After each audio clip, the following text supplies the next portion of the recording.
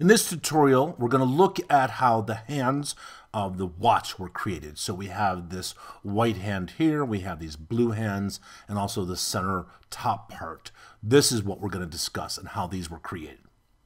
Now in Batch, you'll see I've already brought in a still image of what the hands will look like in the end. We'll use this as a reference as we draw the different shapes and create the different shapes in the action tool.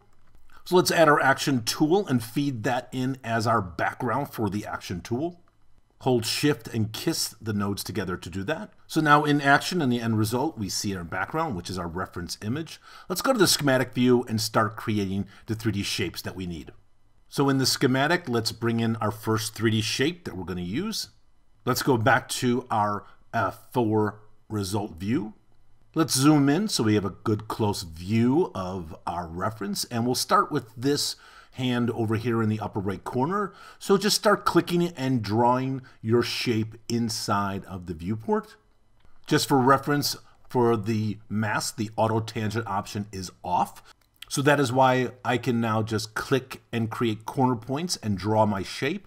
Obviously, if I need tangents, if I want to have the handles, I would click and drag. But for this shape, obviously, I do not need that. So I'll just go along and then close this mask. As we did before, we want to adjust the transparency of the mask so we can see through it. Go to the geometry and increase the transparency to about 30 or so. So now we can see through and we can see our reference image. So to do that, let's go back to our schematic. Let's select our 3D shape, and then from our node bin, let's drag another G mask, and it will be automatically attached to this 3D shape. Go back to the end result, and let's continue drawing out our shapes. So now we'll draw this mask that's going to be the hole. It's going to punch a hole through our shape. Once you've finished creating that shape, go to the spline settings for our shape and make sure you turn hole on so this will punch a hole through the other mask.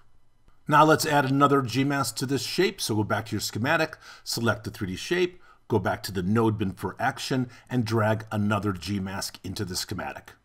Go back to our end result, and as we did before, create the shape by clicking and drawing around our reference. Once again, from the object spline controls for this G mask, enable the hole option. So now for the other parts of the hands, we're just going to start adding more 3D shapes and go along and draw the shapes as needed.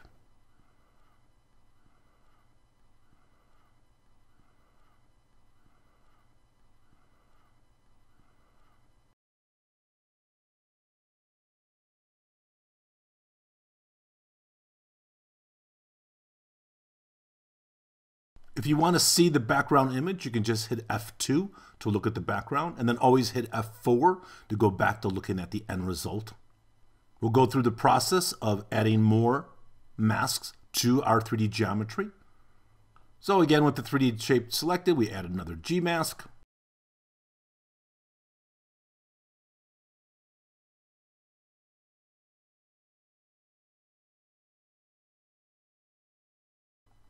And don't forget to go to your spline settings for this mask and enable the hole option.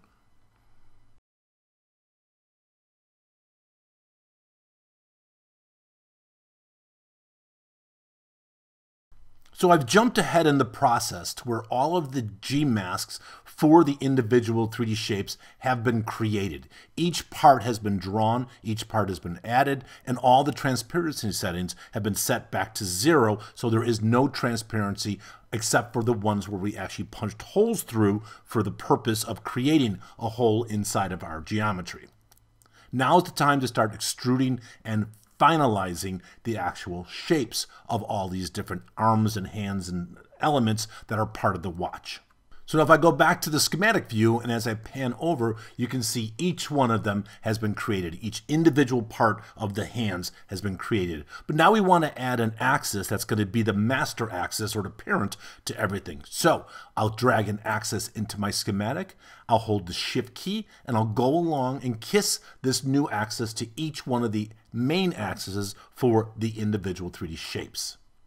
Now going back to our end result with that axis selected, we can rotate it, and you can see how all of them will interact with the adjustments that we're making. We're done with our background image, so let's go to the Media tab and let's turn the back off. So now we need to start to extrude each part of our geometry. So let's hit the tilde key to go back to our schematic view for action. You can select this 3D shape of this first one. You'll see that is the one that is selected right there. We have icons on. So this is the 3D shape that is selected, the first one that I drew.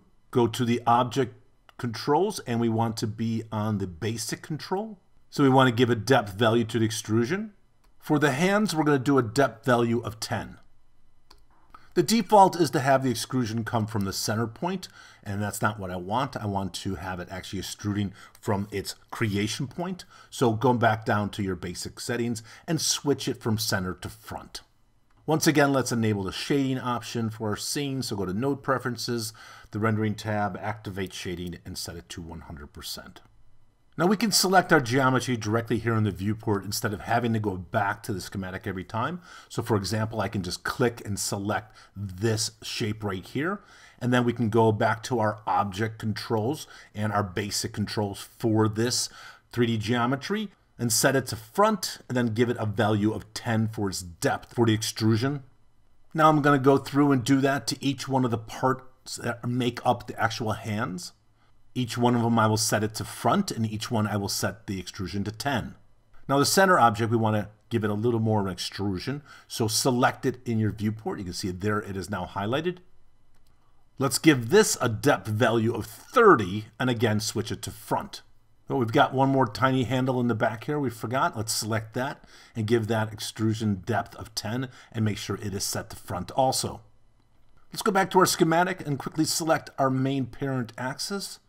Then back in the result view. Now we can rotate it and we can see exactly what we've created. Now we want to start adjusting our profile values for each one of them. And all of these are going to be the same, so we'll do this quickly. I'll select this G mask right here, the first one right down here. Then we'll go to our object profile settings and we'll set our curvature to 1. And we can zoom in so we can see exactly what's happening. And then we're going to set our angle profile to 20. Now I'll go through and do the same settings for each one of the parts, the pieces that make up the hands. For the center one, we can make some different adjustments to it because it's a larger piece. So once again, I'll select that G mask and we'll put the curvature to 1. We want that the same. If I enter the value of 20, that would match everything else. But because this is actually a different piece, very separate from the other elements that are all that's supposed to be the same, we can decrease the angle on this to give it a little different look. Maybe take it down to about 6 or so. Now, as you were modeling or as you were creating all of these, if all of a sudden you look and you see one of your arms or you see a part of it where you're not punching the hole through it, it's because you didn't turn hole on. And if you look at the back top arm right here, you'll notice I'm not seeing the hole through it. With this selected, I have it selected now. If we look down at my spline settings, I do not have the hole option. So if you see anything like this, double check and make sure you have the hole option set for that individual mask that is punching a hole through another mask. The next stop in this tutorial would be to start adding our materials to the different elements that we just modeled. And again, since we've done this multiple times in some of the previous videos, we're going to fast forward through what we've already learned. And that is adding a substance PBR to the 3D model, going and changing the color of the substance PBR, maybe adjusting some of the settings such as the rust or the dirt or the imperfections. And we're also going to add an IBL, an image-based lighting, to our camera, and we're going to change the image that's being used for the IBL. We're also going to create a caustic effect outside in batch, which we're then going to feed in as a layer, and then use that as a reflection map on the different elements that we want to have the reflection map applied to. Again, all of this has been covered, so let's jump forward to where we're going to look at something new. Now, for the front part of the arms, or the hands, we're not going to put a substance PBR on it. We're just going to change the color of the geometry. So if I click and select the G mask in the viewport here for this front part right here, now going back to the schematic view, we can see that this is the one that is selected. So we just select the 3D shape right there, go to the geometry tab for this. I'll go to the end result view again, and I'll just click on the color pot for the diffuse, which is white currently. and I'll choose a bright blue and click OK. You could apply any of the many substance PBRs, substance textures, and so on to this, but we're just going to be changing the color of it, keeping it simple. Let me come over to this other hand right here, and I'm going to select its G mask. Hit the tilde key to go back to our schematic, and again, we can see which one is highlighted. Make sure you select the 3D shape that is part of this, and then again, go to the diffuse pot and change this one also to that same bright blue color. So now if we go back to our schematic and we select our main axis, we can go back to our result view and we can rotate and see how our object is looking. Let's add an additional light to the scene to help light it. So go back to the schematic, let's just drag a light and go back to our end result. You can see how we're illuminating these objects now with our new light. For the light settings, let's go and set the light type to an ambient light. And then we can start to decrease the intensity.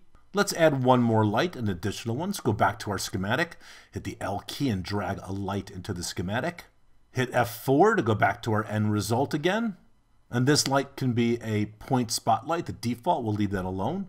Now let's position this way off on the X on one side of it so I can start dragging this to the right. This will give us some highlights along the very edge. And again, you can adjust the intensity to your liking. Let's go back to the end result once again, because I want to now just point out, if you look here, we see these reflections and the shadows that are happening on these different elements that we just created. So let's go back to our action setup. Let's select our camera. Down in our node bin then, hit the matchbox bin and hit the S key.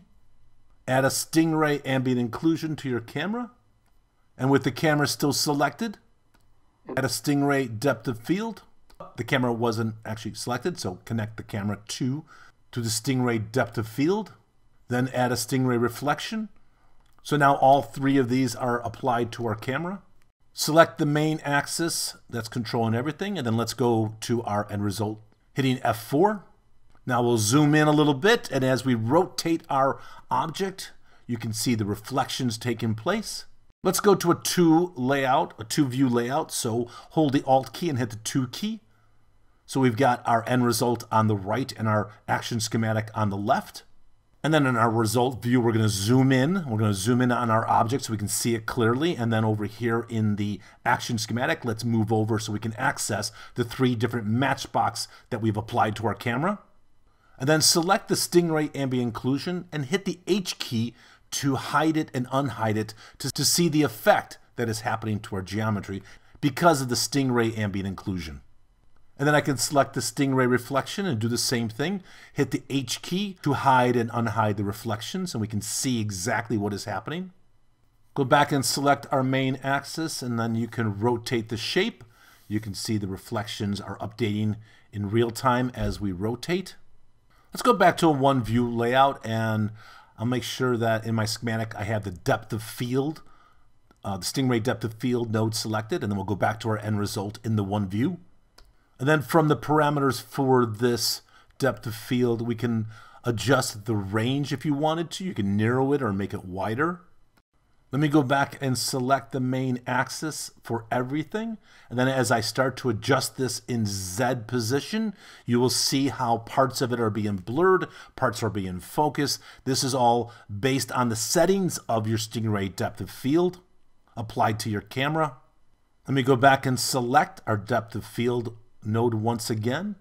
And now as we make adjustments to different parameters, we see it affecting our geometry. Change things such as the near max, increasing the amount to a higher value. You can also adjust the near distance amount. This is going to change the depth of field, obviously. And then we can go back to a two view layout once again after we've made these adjustments, and we can select that Stingray depth of field and then hit the H key like we were doing earlier, and you can see the end result as we hide and unhide the depth of field. And I can go back and select our main axis once again, go back to a one view, the end result, and as I rotate this, you can see how the camera effects, the Stingray depth of field, ambient occlusion, and reflections are all interacting together on our geometry. So that's going to wrap up this video, this tutorial.